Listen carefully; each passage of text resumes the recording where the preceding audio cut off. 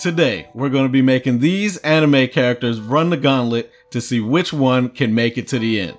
Each gauntlet has 5 characters selected randomly from a pool, and we're only covering the anime versions of these characters. So first up, we've got Accelerator trying his hand at the gauntlet, and his first opponent is Zenitsu.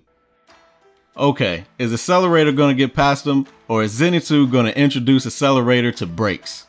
Zenitsu is absolutely getting washed in this fight. Zenitsu's lightning sword techniques do absolutely nothing against Accelerator's reflective shield. Yeah, and we don't even have to think hard about this because we've already seen Accelerator basically turn Academy City's top lightning user into fodder. I mean, she couldn't even land a hit on the guy, and all of her attacks were reflected right back at her. To make matters worse, Zenitsu has to get into close range to actually strike him, and in that situation, he has no way to escape the blowback from Accelerator's reflection. Zenitsu basically loses across the board, except probably when it comes to speed. But even then, he can't dodge Accelerator's attacks forever, assuming he even could in the first place. Eventually, the sleeping swordsman will be forced to take a permanent nap. With that, Accelerator moves on to face his next opponent, Shigaraki. Shigaraki is a weird case because his decay quirk doesn't use any vectors. Since he has a way to get around Accelerator's reflection, do you think that he can actually beat Accelerator? I think it's a good thing that Shigaraki has a couple extra hands lying around because he's going to need them if he tries to touch Accelerator. While the actual decay from his quirk doesn't have vectors, we know that Shigaraki usually has to touch people to activate it. And most people that have tried to touch Accelerator ended up with broken hands. Luckily for Shigaraki, he can decay things without touching it using a domino effect. But that doesn't matter too much because Accelerator can easily stay out of his range by flying. And Accelerator's shield is going to reflect any debris that might come near him. So Accelerator wins and moves on to his next opponent, Ano's Voldigoad. So this is where Accelerator's run ends, because honestly he is no match for the Demon King himself. We don't even need to go into all of the ridiculous spells that Anos can use, because he has one tool that Accelerator has no answer for, and that's the Magic Sword of Destruction. The Magic Sword of Destruction has the power to destroy all laws, change reality, and nullify everything. The sword's basically going to be a much more powerful version of Toma, and we know how their fights tend to go.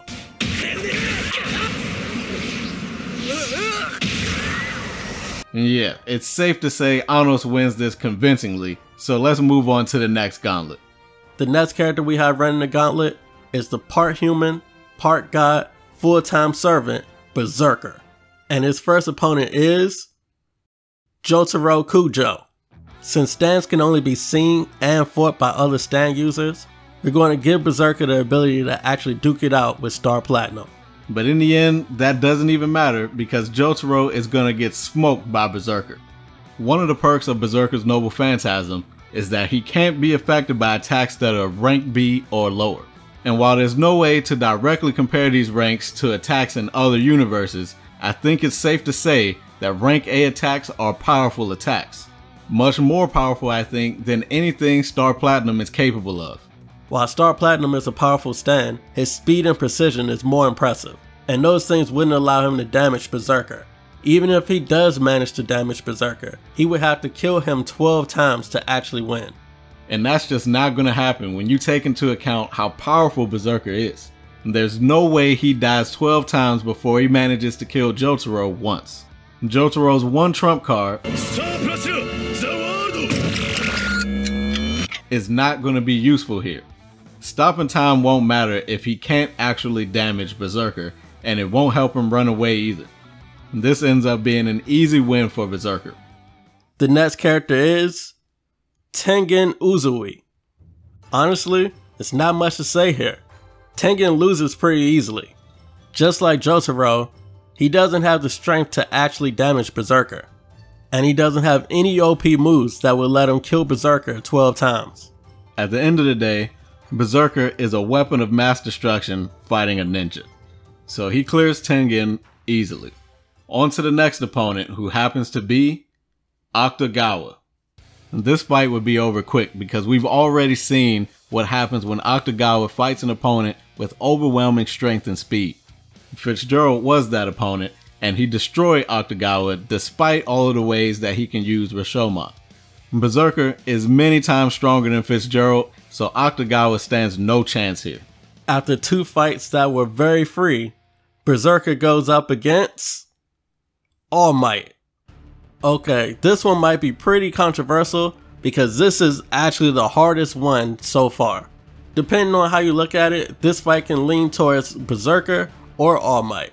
And just so we're clear, we're talking about All Might from the anime and not the movies where he's in his prime. And this might sound crazy, but All might be stronger than Berserker.